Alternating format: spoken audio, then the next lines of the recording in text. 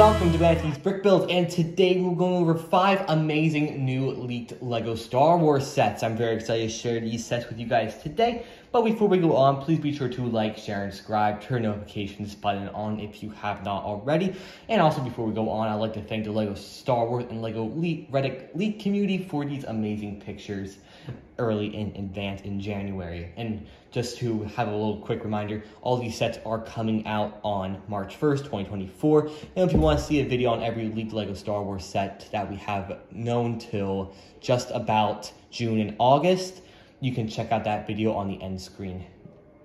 So as we go on here, we'll be going on to LEGO Star Wars set 75379. This was the billable R2-D2. It'll be coming in at $100, 1,050 pieces, and of course it has your R2-D2, your printed display plaque, which is really important, it's printed now, and also your exclusive minifigure of being Darth Malak. So that is really cool. Don't really know if there are stickers included in this build or not, kind of fuzzy to tell, but for the pictures that we do have, it does look really nice. The third leg does get retracted into R2-D2, so that does look good. And the 2 pincer extender arms also you can attach or not have attached, so I do like the versatility of that. And you can see in this real life image, it does look pretty nice. It'll be cool to do a comparison between the $100 R2-D2 and the $240 UCS R2-D2.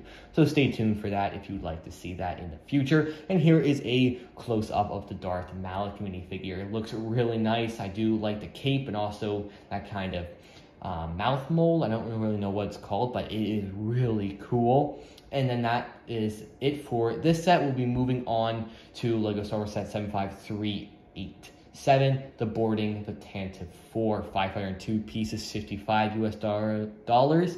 And as you can see, it looks really nice. 7 minifigures are included in the set for 25th anniversary. ARC Trooper 5, the Darth Vader printed arms.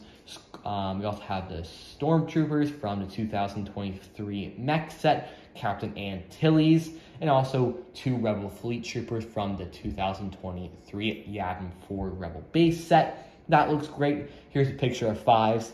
Highly controversial minifigure, but I think it was the best we could have got from LEGO in LEGO's current state of the minifigure quality. So that's alright. And as you can see from this image, it does look really nice. Jam-packed, a bunch of small pieces, and it does look very nice. And I do see there is a bunch of stickers as I'm looking closer at it. There are a bunch of minifigs, but that is alright. Or I mean, stickers, not minifigures, but that does alright. And as you can see from one of these back images right here, is that there are little kind of flippers things to make the Stormtroopers and Rebel Troopers go flying. There is a back door for Vader to come in and out of for that classic scene, and also a 1x1 circular cylinder that has Captain Antilles on it, and Vader force choking him.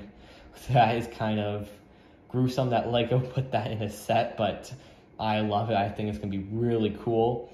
But that is it for these first 2 sets. We're moving on to the Midi-Scale sets coming out March 1st. As I said, 75375 is the Millennium Falcon, coming in at, I believe, $80 US, 921 pieces. It looks amazing, as we already had a Midi-Scale Millennium Falcon. It is brand new. It looks absolutely gorgeous. I love that the bottom kind of greebling is all in that silver color. It looks just incredible. And as you can see from the back images, it does look really cool. You got the dimensions. As you can see, it looks to be 9.5 inches long by 5 inches tall. And as you can also see, a printed LEGO Star Wars Millennium Falcon on that 4x4 modified plate, and also the Falcon going to hyperspace.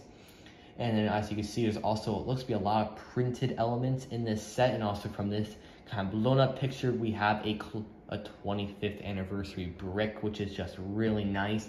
And some amazing little details included in here. It looks fantastic. And it looks that cone piece for the cockpit is also new as well. I think that's a 3x3 or a 4x4 kind of circular piece. I think that's new. I hadn't seen that piece before. It looks really, really nice.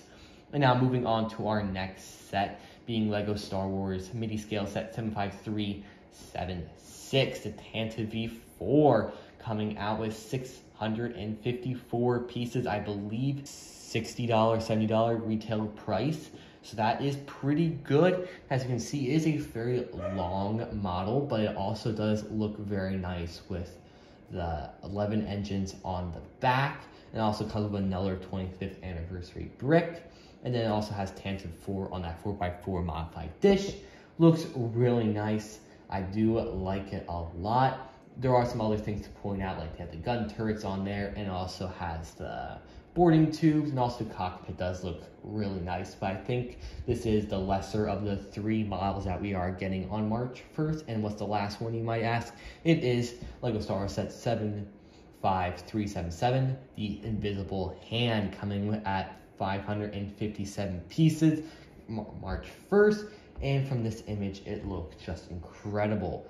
It looks really nice. It's a nice Separatist capital ship for the first time for LEGO Star Wars.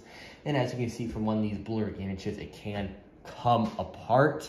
So that is really nice, and definitely is playing off of Episode 3 of Revenge of the Sith. It looks really nice. Some printed elements of that Separatist logo on the side.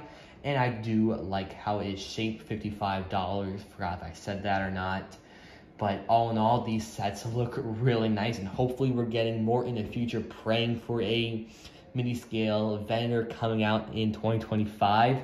So I hope we stay tuned for that. Please be sure to like, share, and subscribe, turn notifications button on if you haven't already, and stay tuned for reviews on probably all of these sets coming in 2024. I'll see you guys then. Have a great rest of the day. May the Force be with you.